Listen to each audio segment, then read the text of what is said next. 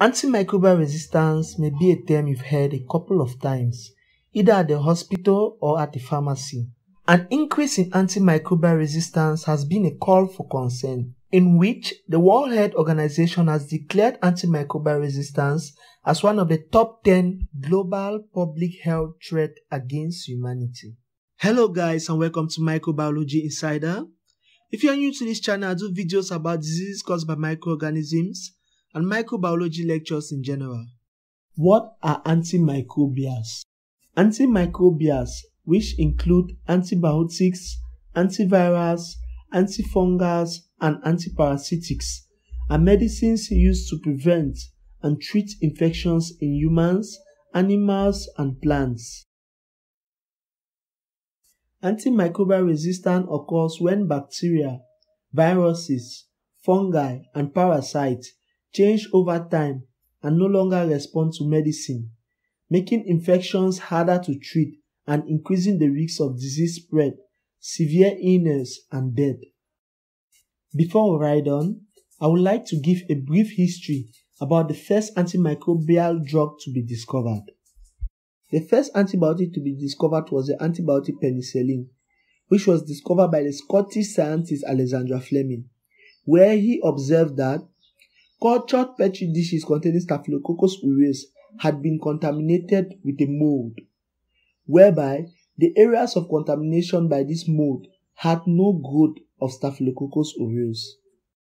Fleming concluded that the mold must be producing an antibacterial agent, which not only inhibited the growth of the staphylococci, but more important, might be harnessed to combat infectious diseases.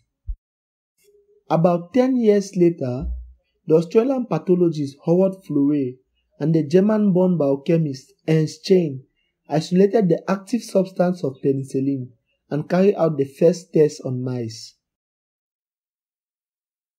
Microbes can become resistant to drugs for both biological and social reasons. As soon as scientists introduce a new antimicrobial drug, there is a good chance that it will become ineffective at some point in time. This is due primarily to changes occurring within the microbes. These changes can come about in different ways. The first cause of antibiotic resistance we will be taking a look at is mutation. When microbes reproduce, genetic mutations can occur. Sometimes, this will create a microbe with genes that help it survive in the face of antimicrobial agents. Secondly, we have selective pressure, whereby microbes that carry these resistant genes survive and replicate. The newly generated resistant microbes eventually become the dominant type. We also have gene transfer, whereby microbes can pick up genes from other microbes. Genes conferring drug resistance can easily transfer between microbes. That is, if a gene that is being resistant to a drug is picked up by another microbe, the microbe can also become resistant to that same drug. Lastly, we have phenotypic change. Microbes can change some of their characteristics to become resistant to common antimicrobial agents.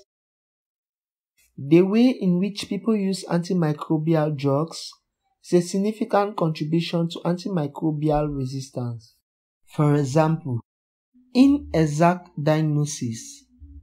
Doctors sometimes prescribe antimicrobials just in case, or they prescribe broad-spectrum antimicrobials when a specific drug would be more suitable.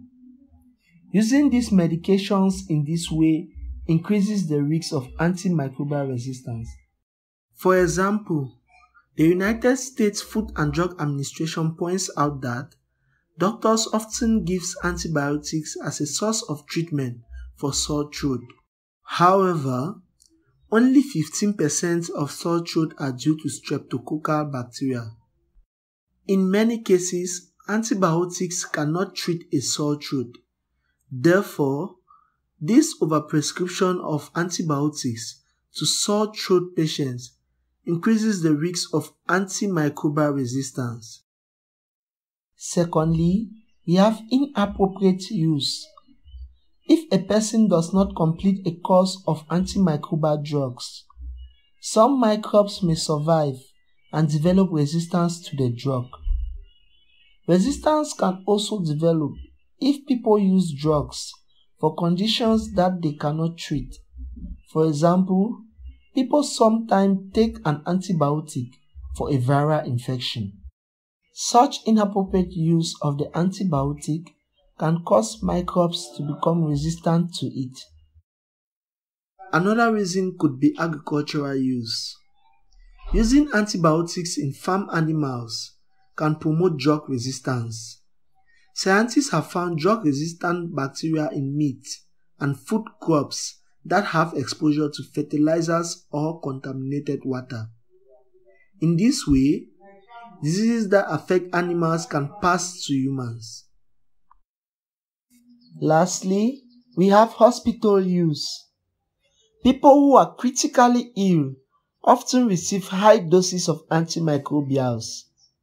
This encourages the spread of antimicrobial resistant microbes, particularly in an environment where various diseases are present.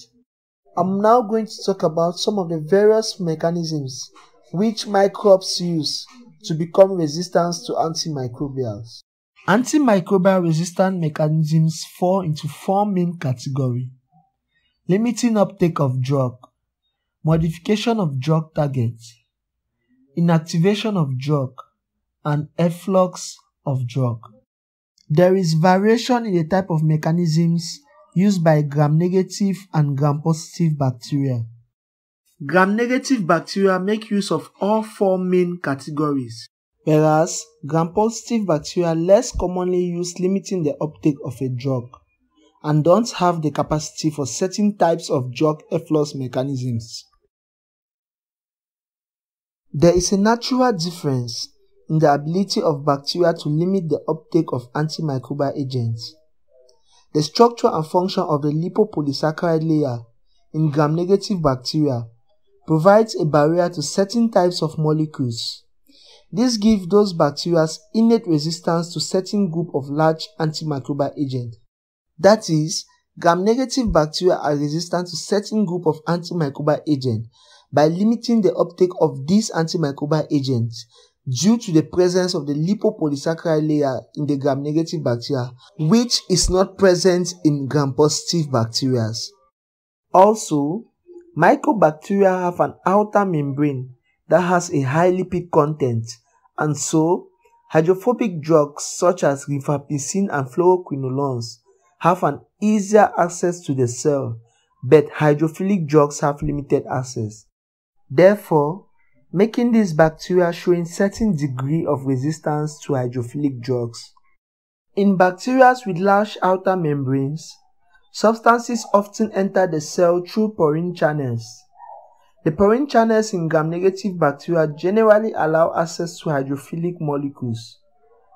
There are two main ways in which porine changes can limit drug uptake.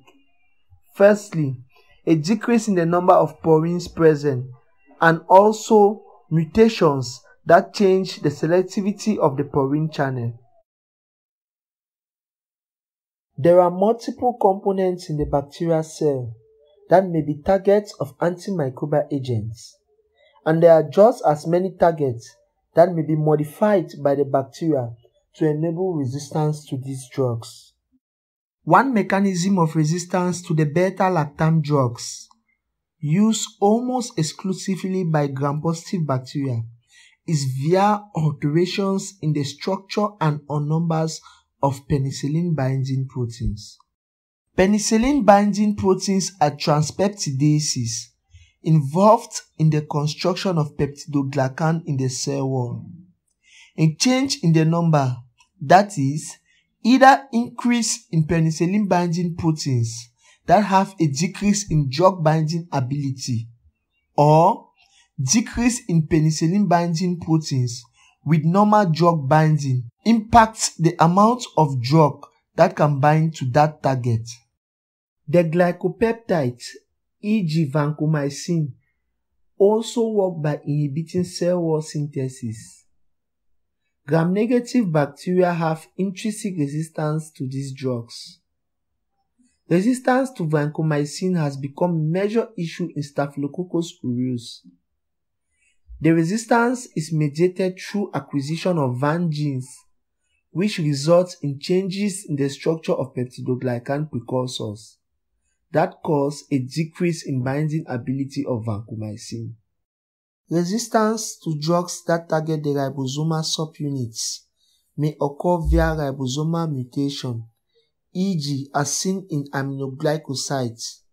Also, it may occur via ribosomal subunit methylation, as seen in macrolides, streptogramins, and also in aminoglycosides, most commonly involving M genes, or may occur via ribosomal protection, as seen in resistance to tetracyclines. These mechanisms interfere with the ability of the drug to bind to the ribosome. The level of drug interference varies greatly among these mechanisms. For drugs that target nucleic acid synthesis, such as fluoroquinolones, resistance is via modification in DNA gyrase for gram-negative bacteria or topoisomerase 4 for gram-positive bacteria. These mutations can cause changes in the structure of gyrase and topoisomerase, which decrease or eliminate the ability of the drug to bind to this component. For the drugs that inhibit metabolic pathways, resistance is via mutations in enzymes involved in the folate biosynthesis pathway and or overproduction of resistant dihydropterate synthase and dihydrofolate reductase enzymes. The sulfonamide and trimethoprim bind to their respective enzymes due to their being structural analogues of the natural substrates. The action of these drugs is through competitive inhibition by binding in the active site of the enzyme. That is, sulfonamide and trimethoprim are similar in structure to the natural substrate of the enzyme, sulfonamide p-aminobenzoic acid and trimethoprim dihydrofolate. Due to this, the sulfonamides are able to bind to the active sites of the enzymes, thereby inhibiting the natural substrates from binding to their active sites. There are two main ways in which bacteria inactivate drugs. Firstly, by actual degradation of the drug, or by transfer of a chemical group to the drug. The beta-lactamases are a very large group of drug hydrolyzing enzymes. Another drug that can be inactivated by hydrolyzation is tetracycline via the TETX gene. Drug inactivation by transfer of a chemical group to the drug most commonly uses transfer of acetyl, phosphoryl, and adenyl groups. Acetylation is the most diversely used mechanism and is known to be used against the aminoglycosides, chloramphenicol, the streptogramins, and the fluoroquinolones. Phosphorylation and adenylation are known to be used primarily against the aminoglycosides. Bacteria possess chromosomally encoded genes for efflux pumps. Some are expressed constitutively and others are induced or overexpressed under certain environmental stimuli or when a suitable substrate is present. The efflux pumps function primarily to rid the bacterial cell of toxic substances, and many of these pumps will transport a large variety of compounds. The resistance capability of many of these pumps is influenced by what carbon source is available. Most bacteria possess many different types of efflux pumps. There are 5 main families of efflux pumps in bacteria, classified based on structure and energy source. These families are the ATP binding cassette family, the multi-drug and toxic compound extrusion family, the small multi-drug resistant family, the major facilitator superfamily, and the resistance nodulation cell division family. Most of these efflux pumps family are single component pumps which transport substrates across the cytoplasmic membrane. We've come to the end of this lecture. Before you leave, don't forget to hit the subscribe button, give this video a thumbs up, turn on your notification, and do well to follow us on all our social media platforms.